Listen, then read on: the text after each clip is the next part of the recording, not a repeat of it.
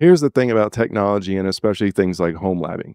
Unfortunately, it seems like you have to spend thousands and thousands of dollars just to get to the point where you can experiment or just have fun with this home labbing hobby.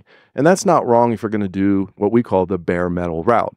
And right behind me is my server rack. I've got a ton of servers in there. I've got a ton of Raspberry Pis. I've got my managed switch. I've got my router in there. And that little box over there is thousands of dollars that I have spent.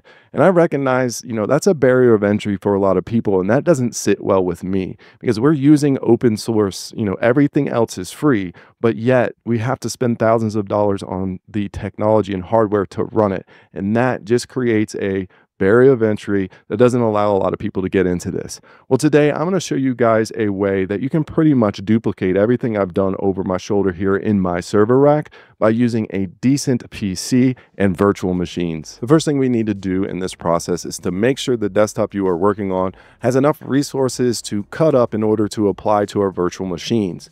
So we're going to be assuming that you're on a Windows environment and you need to check a couple things first before we begin. First, you need to make sure that virtualization is enabled on your BIOS, and then you also need to check that virtualization is enabled within Windows. Now, I'm not going to go through that process. It's different depending on what version of Windows you're on, but I will have it linked down below. So make sure that you have checked those links before you move forward.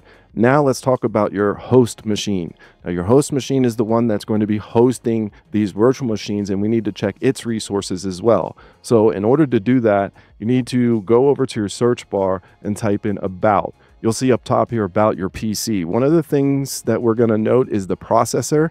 Right here, you can see we have a Ryzen 5 5600G, and then we want to see how much installed RAM we have. I have 32 gigabytes of RAM, so that should be pretty sufficient. Now remember, we're going to be cutting these two things up and applying some of the resources, being CPU, cores and threads, and some of the RAM to our virtual machines. So we need to check how many cores and threads that you have in your processor. In order to do that, just simply head over to Google or whatever your preferred search engine is, type in your processor, and then type in cores and threads. You just need to make sure you have a decent amount of cores, probably more like, above 2 cores if you're going to, depending on how many virtual machines you're going to launch.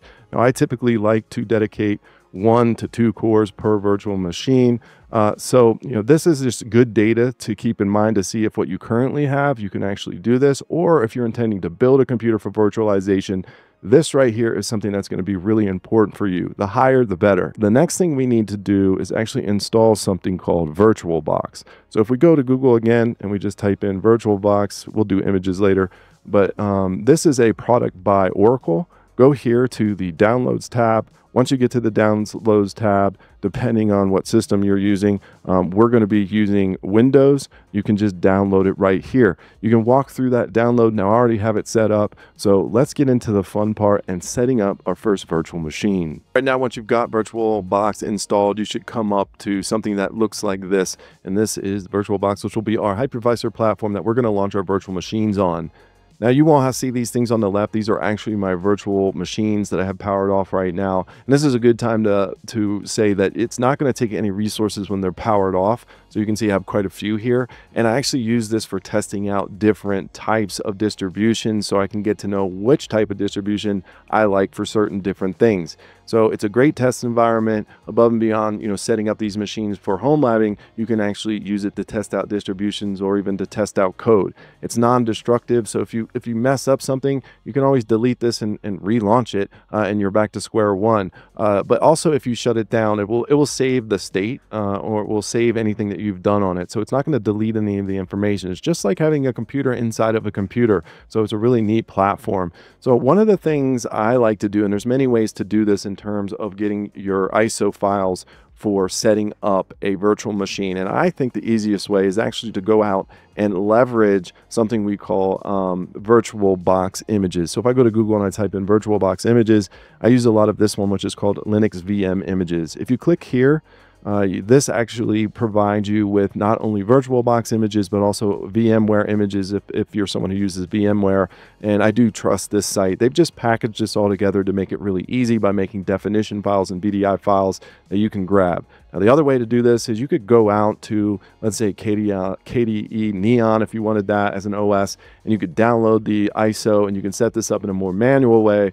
but this is going to provide more of that one-click install so you don't have to go through all the details. So today what I'm going to do is I'm going to try out Rocky Linux 9. And if I go ahead and hit the VirtualBox image, that's going to bring us to the page itself. Now there's a couple things that we want to note here. Here are our downloads. Now, if you want a minimal installation, that's not going to have a GUI, which is really good if you just want to use this to be able to SSH in, or just use it as a terminal to host a lot of your applications. But you can also do the graphical launch as well, or the graphical install, and that's what we're going to end up doing today. Down below that, you just want to note some of the details. This is what it's going to set up by default. These are normally the things that you would have to put in manually, but these image files actually include this. Now, on the right hand side, you just want to take note Rocky Linux, and the password is Rocky Linux. Of course, you're going to want to change those if you have these in production.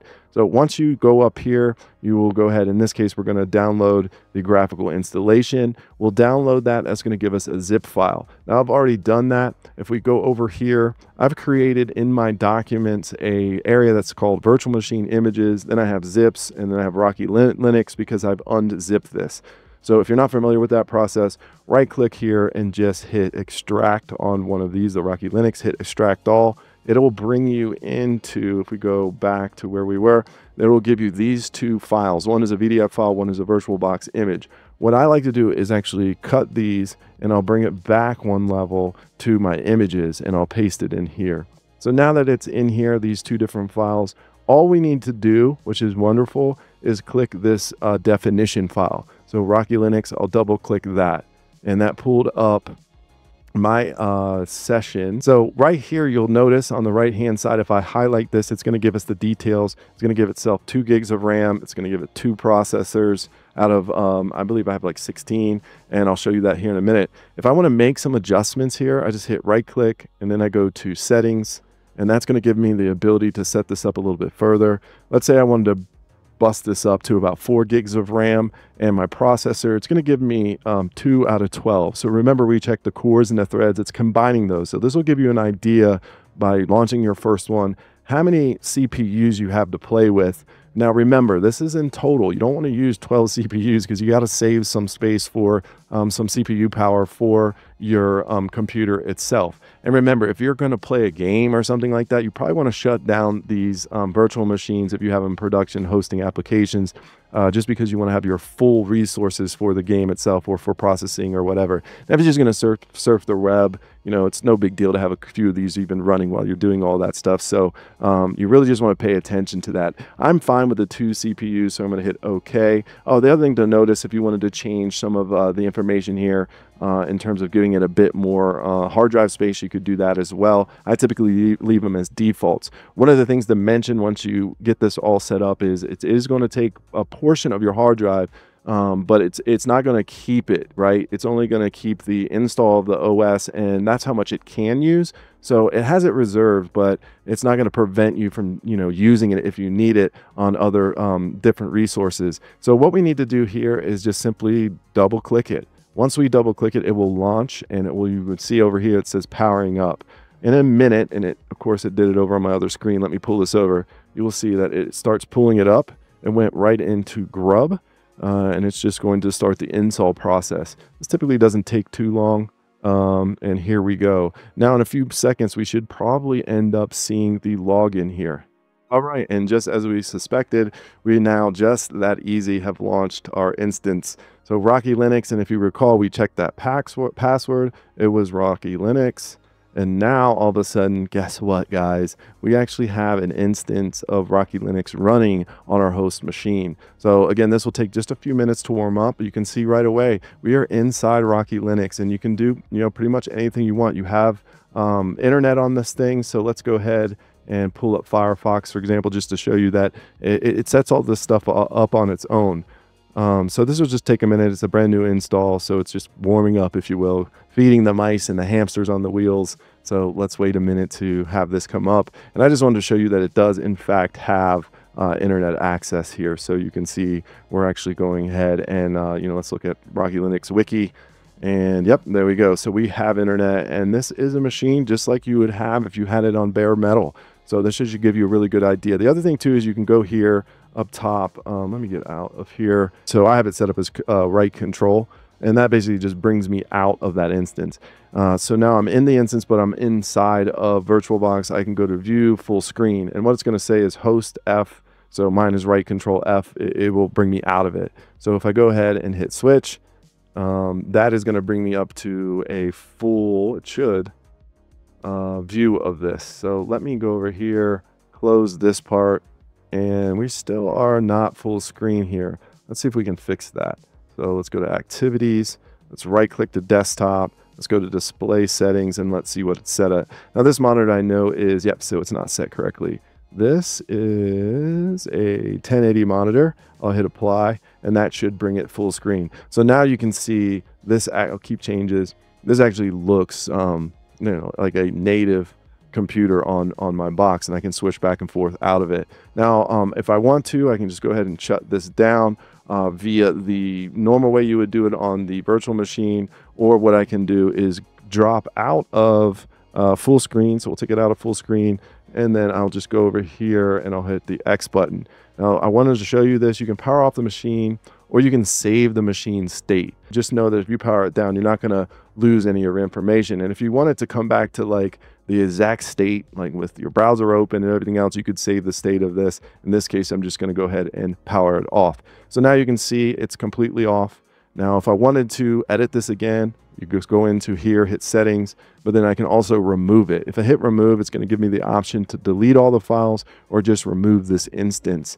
So this would remove that hard drive space. They would remove all all the files. Maybe if you change the user, it's going to remove all that if you do delete all files. And I typically do delete all files if I'm trying to launch this cleanly. So this way you can kind of see where we're going with this. Now you have these machines that you can add on different stuff to. My recommendation is you check some of the links down below. I don't want to go into it, but I've done a whole series on home labbing, and you probably want to start by installing Docker. Once you install Docker on these virtual machines, that's going to give you the ability to use these virtual machines to host a bunch of different applications for home labbing. So for instance, if I was using this, and let's say I had 3 or 4 of these virtual machines, I'm just going to give them, non-graphical installs. I'm going to give them maybe 2 gigabytes each. I'm going to give them 2 CPUs each. So that means I'm using 6 gigs of RAM out of my 32, and I'm using 6 CPU cores and threads out of my 12.